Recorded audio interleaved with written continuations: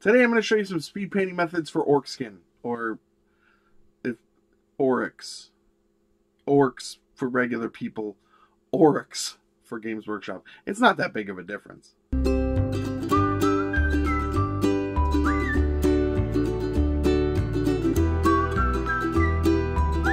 So welcome to another episode of Blastercated Painting. Like I said, we're going to do some quick Orc skin. We're going to do two types. Kind of a pale yellowish, and then like the more classic green. So let's do that now. And regular viewers of the channel will probably notice that I have a new camera. Quality is going to hopefully go up a little bit more here, and things will look nicer, because there's nothing better than looking at my face in a higher definition. Here we go. First thing we're going to do is give these guys a spray of black and then a zenithal of white from above. And then we're going to take some Magos purple. So now you might be thinking, that's crazy. I thought you were painting Orc skin. Why are you starting with purple? Because it will look good in the end, and it gives it some undershading. Well, I don't have to explain myself to you. Nothing like being rude to the audience right off the bat. Anyway, this is going all over the skin. So, yep, face, hands, legs, anywhere with the skin, purple it up.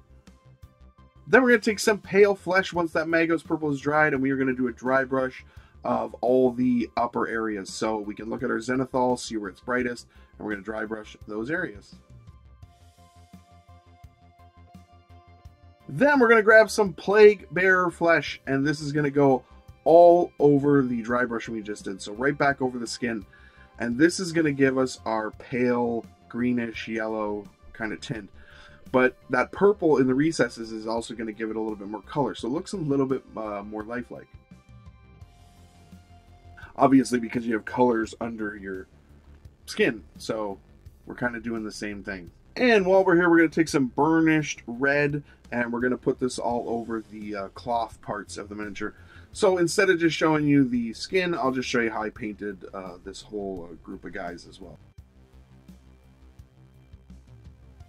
Now we're going to take some Naz Drag Yellow here, and this is going to go all over the ropes and straps.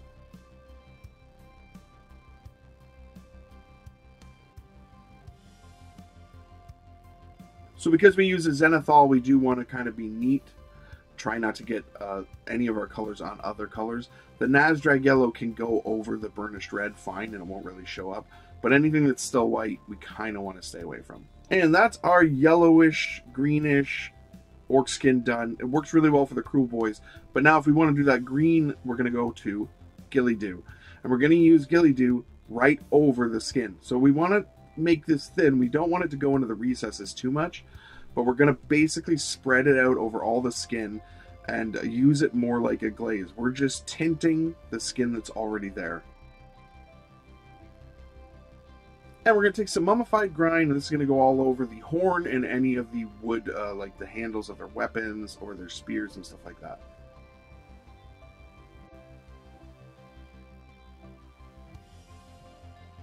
Okay, just a note here, I'm not a fan of any instrument you have to climb into.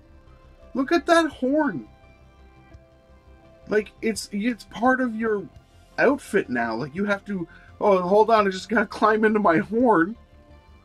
Seems outrageous. Like a tuba, you gotta get in it, kind of. I don't think instruments should be outfits. That's all. Now we're going to take some Moon Lake Coral here, and this is going to go on the insides of their mouths. Now we're going to hop over to some bright red, and this is going to go all over the scare shields that they have. These are really cool. I know that they're based on an old, I think, John Blanche art, but they're really awesome. Next, we're going to take some pallid bone, and that's going to go on any of the bone parts that they have. And by bone parts, I mean skulls, because it couldn't be a Games Workshop miniature without a skull somewhere. It's out of hand.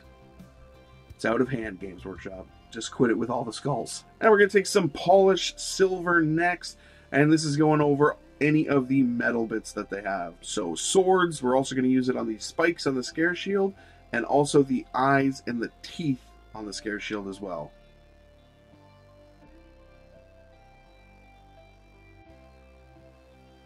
Also these little little tiny things here. I don't know what they're called. And we're going to take some dark rust wash here. This is going over all the metal we just did, except for the teeth and the eyes on the scare shield. Now we're going to take some chainmail silver once that wash is dried, and we're just going to dry brush back over onto our metal. This is just going to bring back a little bit more shine to it. So they're not rusty weapons, they're rusting weapons, I guess. They're in the middle of rust. Now we're going to take some Imperial Fist here. This is going all over the eyes and teeth of the scare shield. Now we're going to take some Pale Sand, and this is just going to be used to bring out their teeth.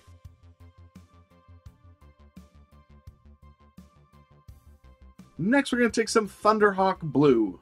Now, if you guys follow the channel at all, you know I don't use a lot of Games Workshop opaque paints. I don't really like them that much. I think they're too thick. They're just not for me. I know a lot of people swear by them. I just don't like them that much. Having said that, the Thunderhawk Blue is one of my favorite colors from any paint range, and I think it's just great. It also works perfectly for their lips. So we're just going through and putting this all over the lips of the Orruks, it doesn't matter, and also the lips on these scare shields.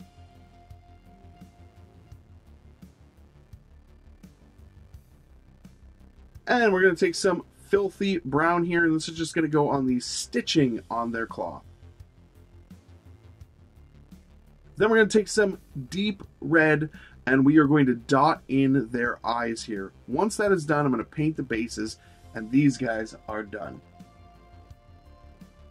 And here they are all finished up, and honestly, I'm really happy with how they turned out. The skin tones are really neat and kind of a little different. That purple underbase with the dry brushing really kind of shows through and gives it more of a lifelike, weird sort of look with that underpainting. And as orcs go, these are kind of my favorite orcs because I'm not a big fan of the big, chunky, muscular orcs. I like these skinnier, kind of cunning, weirdo orcs. I know that a lot of people gave them flack because they look a little bit, maybe too much like Lord of the Rings, but that's kind of what I prefer. I don't like the big, muscular ones. I really like these guys, and I'm really happy with how they turned out.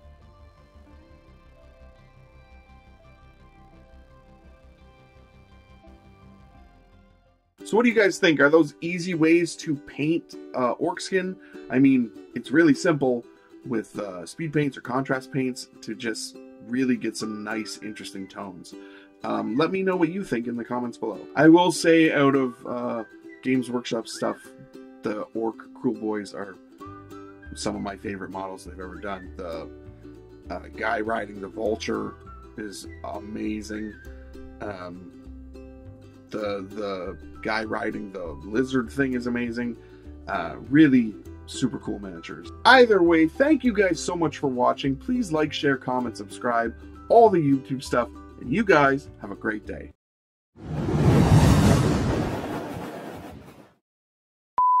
Okay, just a note. I don't like instruments that you have to climb into. Climb? I don't like instruments that you have to Kevin Klein into. It's a mistake. I also love that the orcs in Games Workshop all talk like weirdo British guys. Like, I don't know. Maybe that's offensive to weirdo British guys. But they all talk like, and they all like boys and lads. Oi, lads! Like, they're all kind of weirdos like that. Like, they're going down to the pubs. I don't know anything about Britain. Oi, that's my ham! Like that sort of thing.